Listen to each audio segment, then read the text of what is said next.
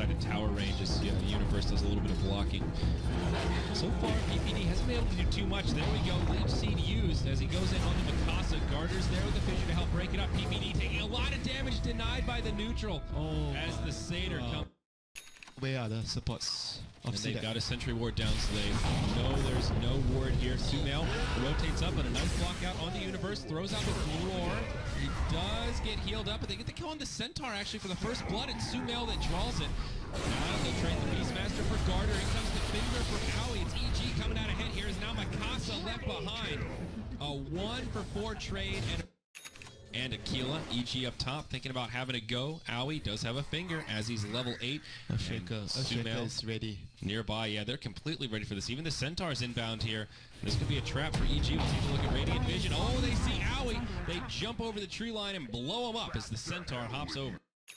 Gonna go back, try to push the mid tier 1. It's fairly low, and they want to just at least get a trade off on this. Tier 1 mid, very low. They've already used the glyph. Yeah, easy push for CDEC and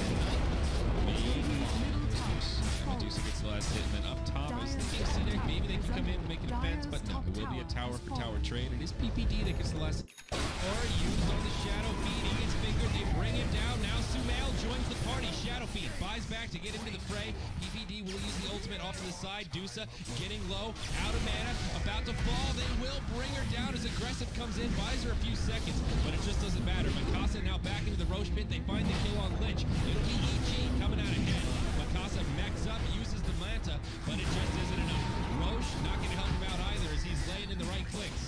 He blinked it. Silence on the Garter, they'll mech. Chain Frost now starts bouncing. Split from EG. Yules will stop it dead in its tracks. Here in the front lines, do as much damage as they can, but the Requiem goes off. PPD is there, and the dunk.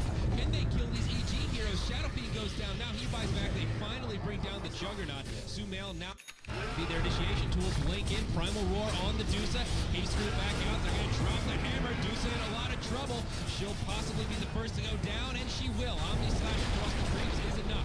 Chain Frost bouncing through, but Garter off to the side, isolated by PPD. The tier 3 falls, and CDEC won't even stick around. Synergy and a lot of hidden small little details that makes it work, like the map control from the Hawk and the Treant Protector, allowing the Storm to just get the extra pick off here and there, having the vision, knowing when and where to strike, and Fear, just because of the vision plus the pick off from the Storm, is just